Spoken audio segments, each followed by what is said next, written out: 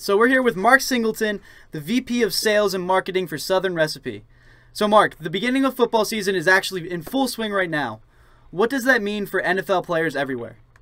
Oh my gosh, I mean, it's the most exciting time of the year. I mean, college football's in, NFL's in, and you know, we've got the Super Bowl on our mind. We're getting ready for Pork Rind Appreciation Day here at Southern Recipe, and we've got plans to make it bigger than ever. So explain to us exactly what Pork Rind Appreciation Day is.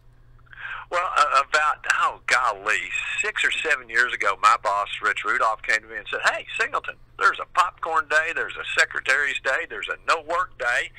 How come there's not a Pork Rind Appreciation Day?" And I said, "Well, Rich, I'm not quite sure about that, so let me check it out." So we went to our congressman, we went to our governor, and we said, "Hey, how do you get this done?" And we got the governor to declare the first Sunday in February every year is Pork Rind Appreciation Day, because what goes better on the biggest pigskin celebration day of the year than pork rinds? And after that, you know, we kind of wanted to help some people.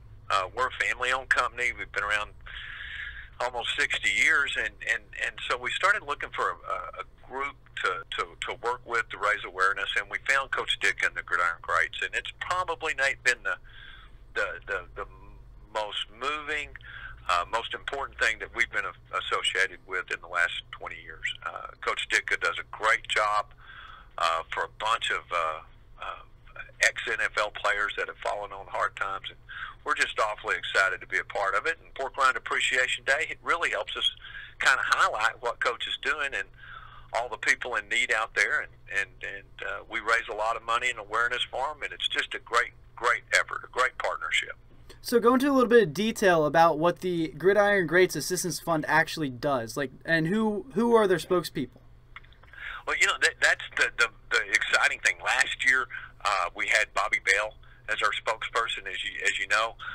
Bobby played in the first Super Bowl, it being the 50th anniversary of the Super Bowl. It was amazing to get his insights and his memories of the game. The year before that, we had Ickey Woods. The year before that, we had Lynn Barney. Just, you know, real legends of the game that want to help Coach Ditka get the word out about the Gridiron Greats. And years ago, Coach founded a foundation that helps retired NFL players who were the pioneers of our game, who contributed unbelievably to our enjoyment, my enjoyment, over the last decades. And Nate, I don't know whether you're aware, but you know, in the 50s and 60s, these guys didn't make the kind of contracts that they have today, the kind of money that they have today. Right. Yeah. No. I absolutely. I've heard that, but I'm part of the new generation. Heck, I'm only 20 years old. So when I see these players out there now, they're making $27 million off their first year. Right, and some of the guys in the 50s and 60s, I mean, real legends of the game. Paul Hornig, Leroy Jordan, Bob Lilly. These guys had second jobs in the off season. Some of them had second jobs during the season just to make ends meet. And so, you know, those guys who sacrificed, you know, so much in their bodies, and we've heard, you know, we've learned so much the last several years about concussions and head trauma, that Coach felt it was very important to raise some money and raise some awareness that really provides hands-on assistance to help these players deal with the medical hardships they face after their careers in football. I mean, literally, Coach has paid for knee surgeries, knee replacement, the rehab afterwards for players that you know, the teams won't help them with. And so the services include medical assistance, transportation costs, housing assistance, financial assistance for utilities, medication, just all kinds of things.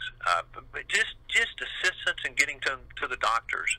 And Shannon Jordan and Coach Ditka and the whole staff there at Gridiron Greats just do an amazing job. And their website is gridirongreats.org, and I'd encourage all of your listeners to go there and check it out and find out more about how Coach Ditka and we're helping some of these players. That's perfect.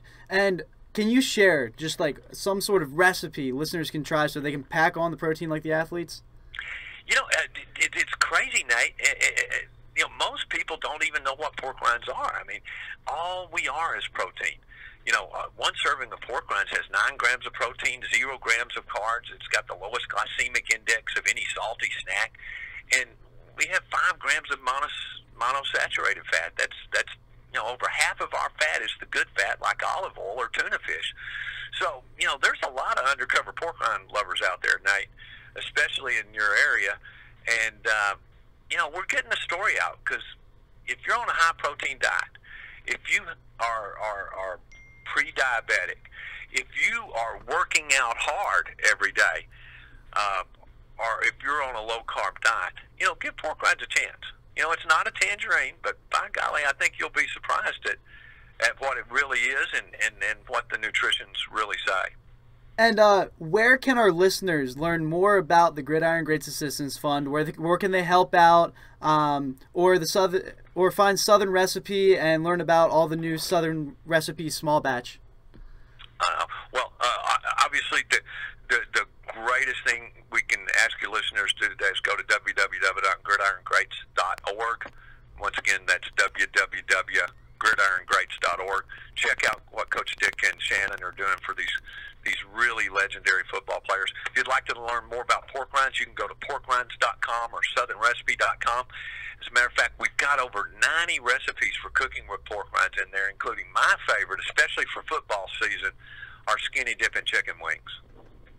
That sounds really good. Now, what are the skinny dipping chicken wings?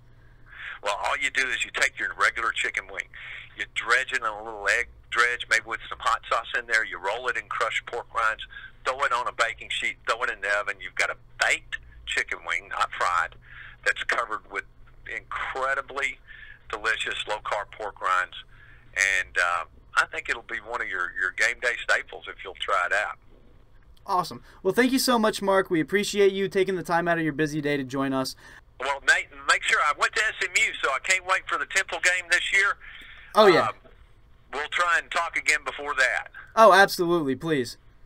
All right, Nate. Y'all have a great evening. You too, sir. Bye-bye. Bye.